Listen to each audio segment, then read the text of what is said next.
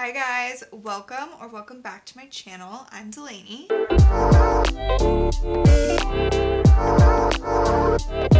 And today's video is a fun one. We're gonna be diving in and discussing 2024 trend predictions. And I think that this is such a fun video to kind of get inspired, look forward to the future, and just get a little bit jazzed up in January, because I feel like January is literally the most boring time of year and the only fun part of it is New Year's, and then after that I'm just like, okay, what now? So getting inspired for the upcoming year and looking ahead is one thing I can do to fill my time in January. So I'll try to put up some inspo pictures while I go through the trends, and also the research that I did for this video was on a couple of different publications. So I looked at like the Pinterest trend report, the Instagram trend report, the New York Times style magazine. I maybe read something in Vogue, I can't remember, and then just things that I've seen in real life, things that I've personally been inspired by.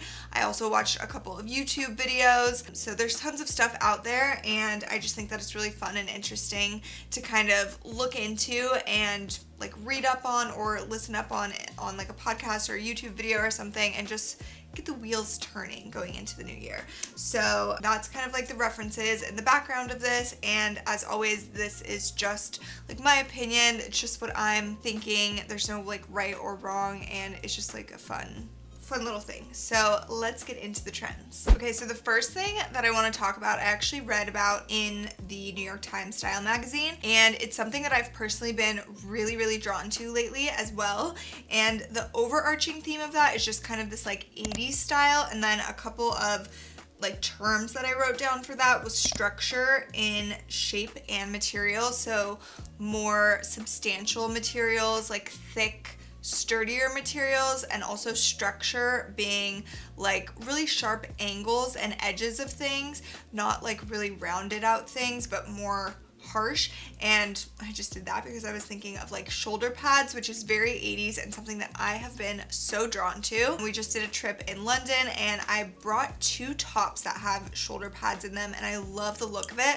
Also, one of the coats that I wore most of the time has the shoulder pads in it as well, and I think that it's just a really satisfying structure. Also, I think for like proportions and body type, the shoulder pads might be something kind of flattering for me, so that might be partially why I'm drawn to it. But I just think that it's a really cool kind of edgy look as well, and I love the nod to the 80s because I think the 80s is so sick. Like, I love the hairstyles from the 80s. I also love 80s music. There's so many icons from that era, and I think leaning into that era as far as fashion goes as well is just really fun, and it's gonna be big going into 2024. Another thing that kind of like nods to that is power suits, obviously just like blazers, dad coats or dad blazers, and I think that these look so sick, and they're really great for street style. They're really great for going out for like a date night or out with your friends or something like that, and I just think that they're really cool.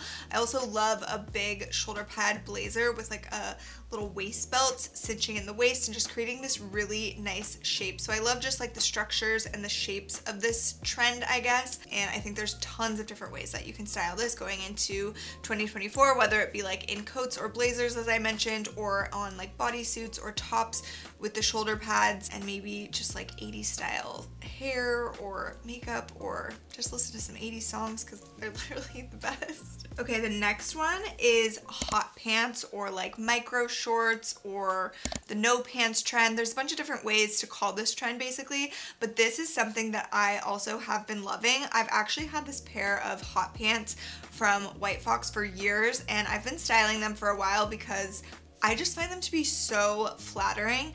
Again, I think like proportionally, maybe they're good for me. They make me feel taller because they're like so micro. I don't know what it is, but I've just loved those for a while, and I have seen them everywhere, and I've gotten so much more styling inspo for them. And again, recently on our trip to London, I brought that pair of shorts, and I actually wore them more than anything else because they were just so chic and cool, and they went with a bunch of different things. So I wore them out to dinners a lot. I also wore them ice skating. You can kind of dress them up or dress them down, and I just think they're so freaking cool. I really love them in the colder months with like a pair of tights, but I also love them in the summer months or like warmer months as well. So you can style them differently depending on the season, but I just think that they're really cool. They're fashion forward, and they look really good with like a bodysuit, I think, with a belt cinching. And again, you can also do like a blazer over top for a little bit of the juxtaposition of something big and oversized with like the little tiny shorts. You can do like a sweater, I think is really cute. I wore them with these like bright red tights in London as well, which is really fun for kind of like a pop. And I'm just totally here for the trend. I get that it's maybe not the most wearable trend or the most everyday trend, but if you're into that and you want to lean into it, I think that most people can pull it off. I mean, I think anyone can pull anything off, to be fair, as long as they want to. So what I'm saying is I think most people could have fun with this trend, because I think even though it's a bit out there, I don't think it's too crazy that no one should do it. But you know, to each their own. If you're not into the hot pants, skip them and just wear regular pants. Okay, another thing that I read up on the Instagram trend report, actually, which was kind of a report on Gen Z in particular, which I don't know, maybe just because they're like the generation right now leading the trends, I guess that's why it focused on that, or I just ended up randomly on some Gen Z specific article, which is also fine because, like I said, Gen Z is kind of telling us what is cool right now. Something that's going to be really big from that report anyways, and also, I mean, I've seen it everywhere and I think that it's definitely true, is just shopping like secondhand vintage things, more sustainable pieces, which is really great. And I think like thrifting in general, obviously, I think with social media, this culture of thrifting has become even more popular because it's really fun content to digest and get inspired, and it's a great way for people to go and find more affordable things. They're more sustainable and it's just really fun. So for me in particular, I love thrifting like more statement pieces. So a lot of the jackets that I have are thrifted because I think that those kind of just like make an outfit. Sportswear jackets, I love thrifting those, or like a thrifted blazer or leather jacket is amazing. I think these are really good pieces to like add into your wardrobe that are going to be super unique, but also like denim, kind of more basic pieces like that, shoes. These are all great things to thrift, and obviously vintage or thrifted pieces kind of covers the whole board. So this is less specific of a trend, but something that is, you know, just becoming more and more popular, which is great.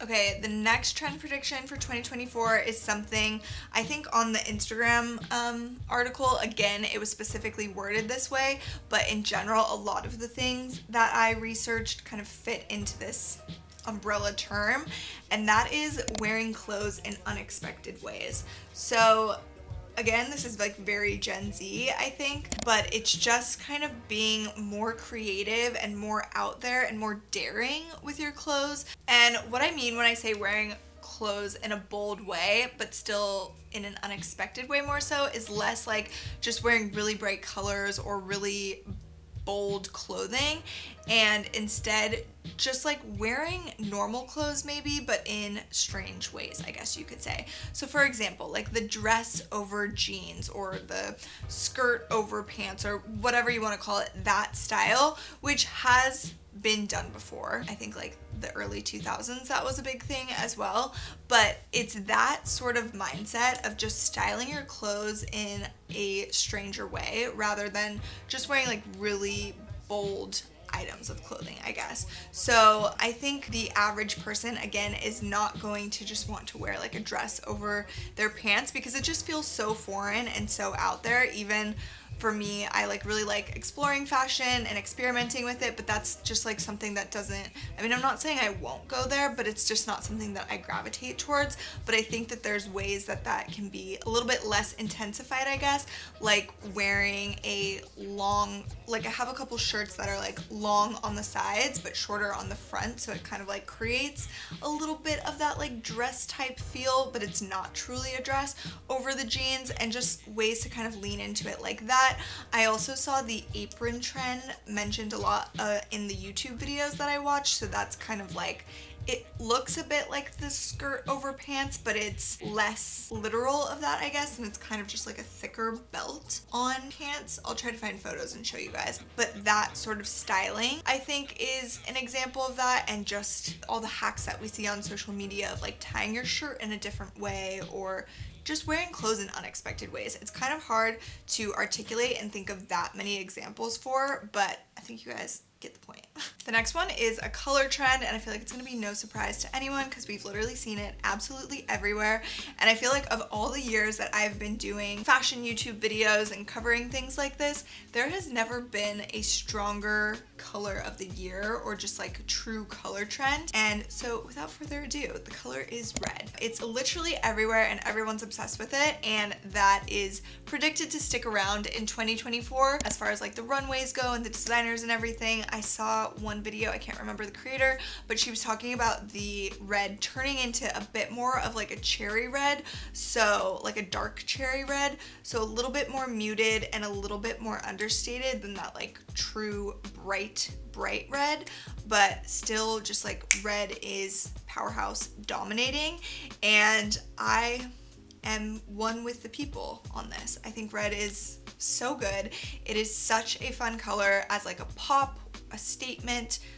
Everything and anything can be in red right now, and it can do no wrong. So that is predicted to stick around, and we like that. I have a pair of red boots that are my absolute fave for just kind of like a pop and some fun in an outfit. Also like a red jacket or a red purse, amazing. A red dress, a red sweater, just the red tights. Just go and have fun with red in 2024, just at least a little bit, okay? Because she is that girl. The next trend I also saw mentioned a lot of times, and all of us feel the same way, I think.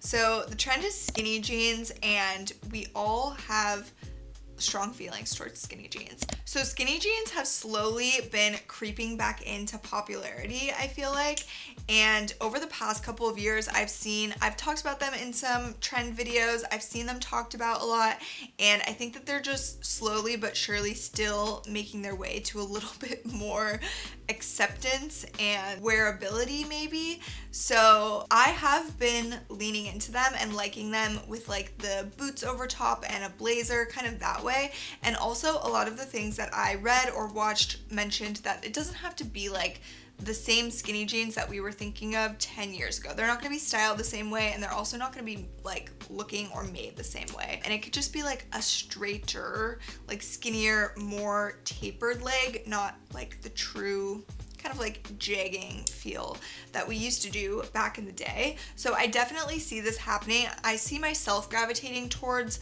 some more tapered fitted legs in jeans as well. So it's definitely coming. It will be interesting to see exactly where and how it lands, but just know that skinny jeans is somewhere out there creeping its way back in somehow. Also, for anyone who has worn skinny jeans for all of time, that's okay too. This is more just based on like trends and stuff, so obviously nobody has to follow trends and nobody even has to care about them, and there's nothing wrong with going against the trends or wearing things that you like that are not considered trendy. So no shame to anyone who has always loved skinny jeans, by the way. Okay, and then the last one that I want to talk about is kind of A-line, also waist cinching, this sort of mod 60s ode, I would say. So this is something that I have been loving over the past couple of months, and particularly the brand that I find myself gravitating towards for this and purchasing from for this style repeatedly is Reformation. So I have a few different things from them that kind of fit this bill, and also like a boat neck style top or dress. It all kind of fits into the same idea and vision that I've been seeing and gravitating towards. So it's just a lot of that kind of straight A-line shape and structure, not structure, just like shape and lines on things. So like the boat neck, just creating like a nice straight line across. It's very mod, it's very chic, it's very simplistic. Like I said, it's very like 60s-ish to me. And also like A-line dresses, just with a little bit of a flare at the bottom, not like a super big one, but just a nice, it's just creating this nice these nice lines.